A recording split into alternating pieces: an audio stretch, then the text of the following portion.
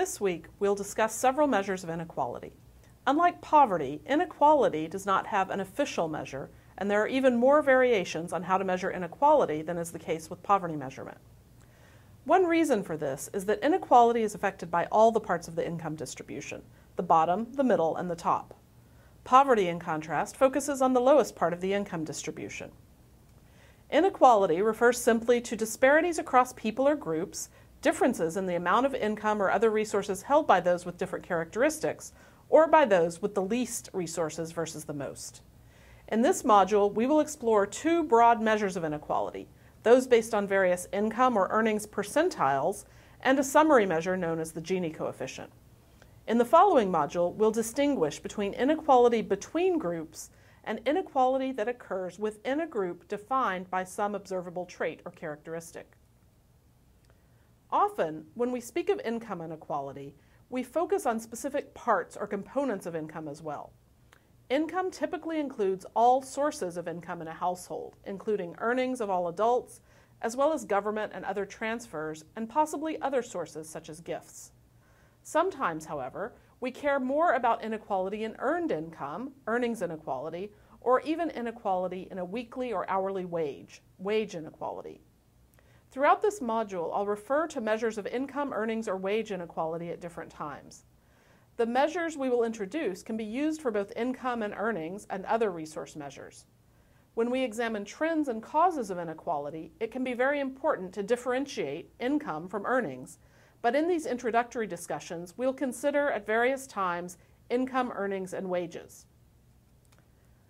This first graph shows a histogram summarizing the distribution of family income in the United States. The height of each bar shows the fraction of the population with family income in the given range. For example, the tallest bar, indicated by the red arrow, says that in 2014, just under 6% of U.S. families had total income between $15,000 and $19,999. If you add up all the bars up to and including that tall bar, that says that roughly 18%, or 3% plus 4% plus 5% plus 6, of families have income less than $19,999. Another way to say this is that the 18th percentile of the income distribution here is $20,000. Income distributions such as this form the basis for one type of inequality measure based on percentiles. A percentile of any distribution gives the amount at which a given percentage of individuals have values at or below that value. For example, if 75% of individuals have a height of 5.5 feet or less, we would say that the 75th percentile of the distribution of height is 5.5 feet. Similarly, in 2014, an SAT score of 1780 was the 80th percentile of the SAT score distribution.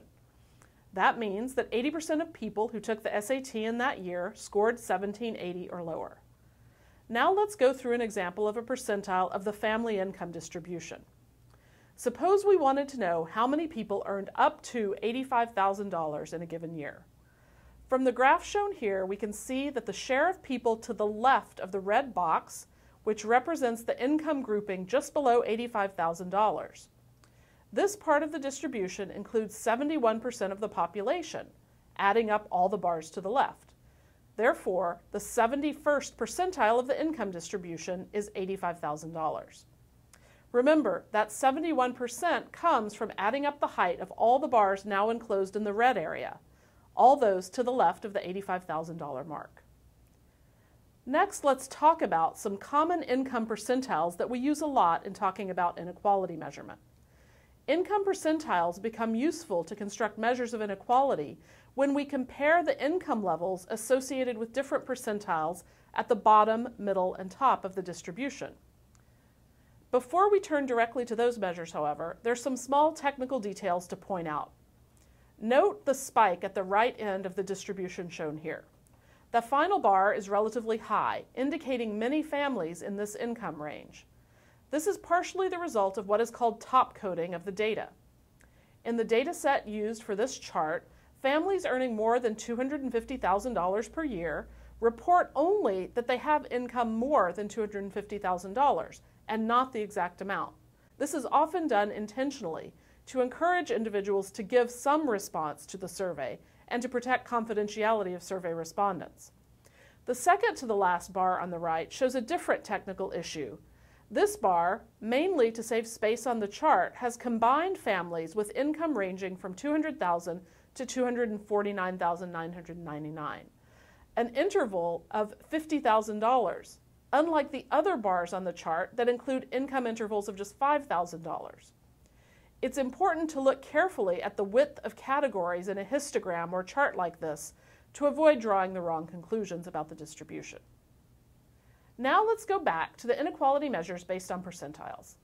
A simple measure of inequality should capture the idea of how different the circumstances of the best off individuals and the worst off individuals are.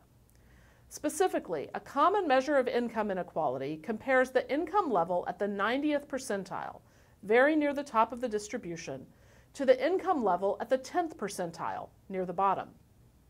This is done by constructing a 90-10 ratio or a 90-10 gap.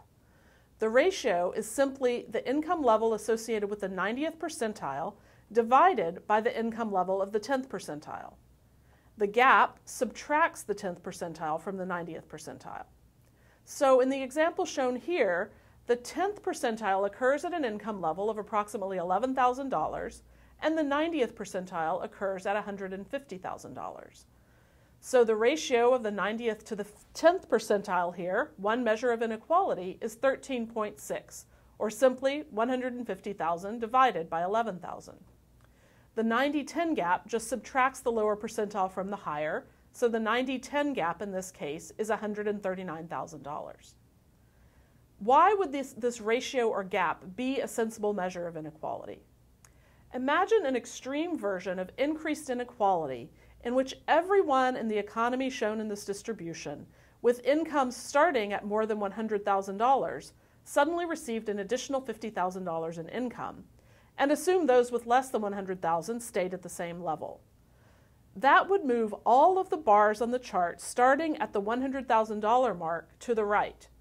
Then you would have to go much further to the right of the graph before you captured 90% of the population.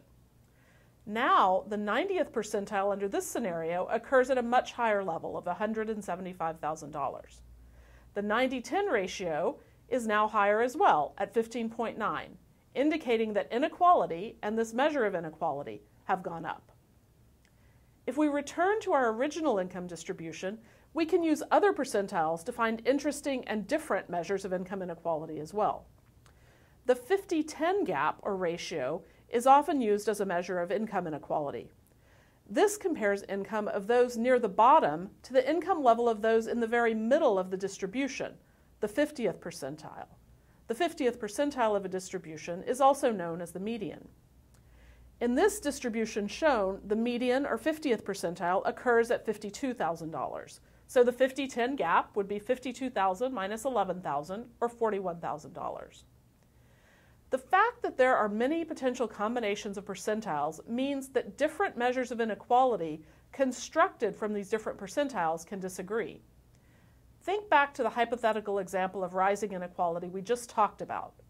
In that case, the 50-10 gap did not change at all, since all of the additional income went to people well above the median.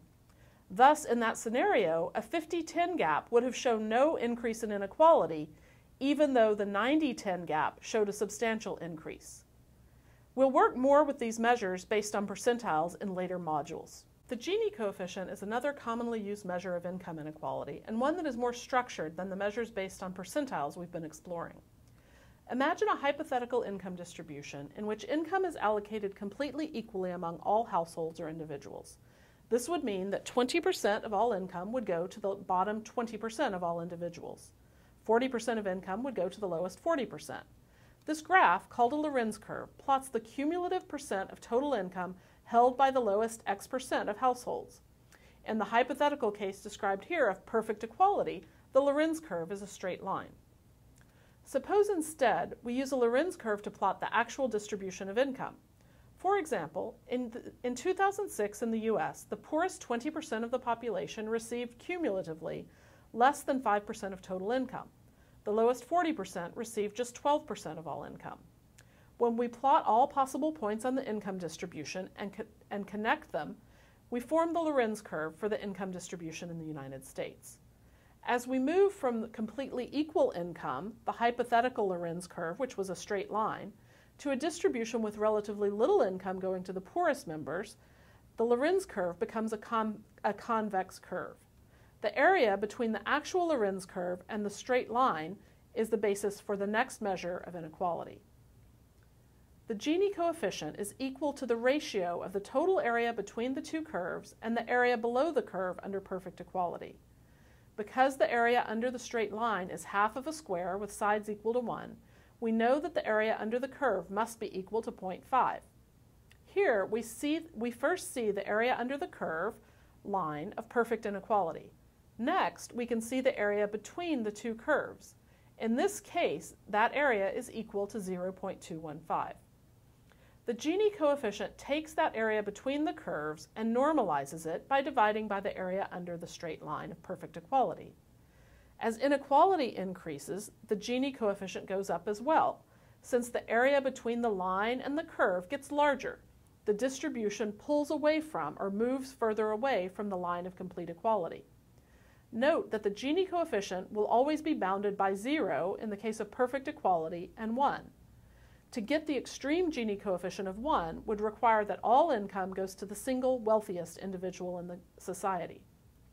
This world map shows countries in different colors corresponding to different Gini coefficients. The US, for example, has a Gini coefficient of approximately 0.4. In contrast, some countries in Latin America and Africa, the orange and red areas, have greater inequality and Gini coefficients around 0.5 to 0.6. European and Scandinavian countries, shown here in green, tend to have Gini coefficients in the range of 0.25 to 0.35.